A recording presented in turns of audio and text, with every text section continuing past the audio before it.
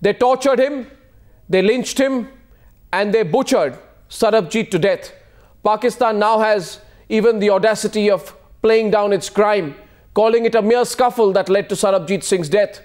By saying so, Pakistan has once again proved that it is a nation that hides behind its crimes and tries to cover up its crimes with lies.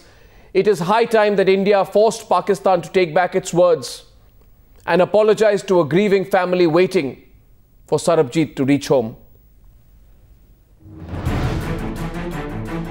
It is not a secret, neither a mystery, nor a jigsaw puzzle anymore. Pakistan has not only violated human rights time and again, but has constantly dared India.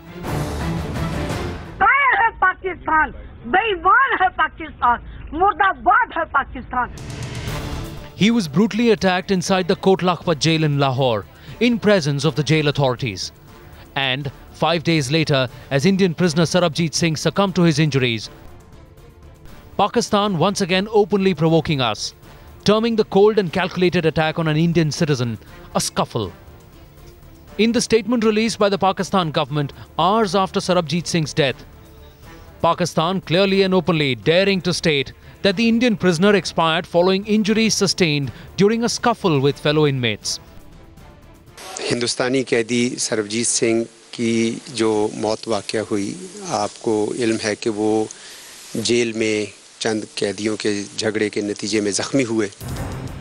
It was Pakistan's responsibility to protect Sarabjit Singh, but instead it completely ignored his warnings.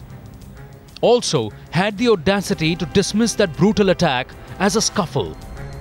I blame authorities, jail authorities. This is their negligence, rather criminal negligence, and they are responsible for that. Meanwhile, back home, Pakistan's actions and words only added to the anger, with the opposition lashing out at the Indian government for handling Pakistan's repeated acts of cowardice with kid gloves. और ये लड़खड़ाती हुई सरकार कितनी कमजोर पड़ गई है दुनिया के सामने भी, ये उसका एक नमूना है. I'm very pained about the gross indifference of the government of India. As one of our citizens once again falls prey to Pakistan's barbaric act, should the Indian government force Pakistan to take back the word scuffle from its press statement? Why should Pakistan be allowed to get away by saying Sarabjit was involved in fighting when he was murdered? Bureau Report, Times Now.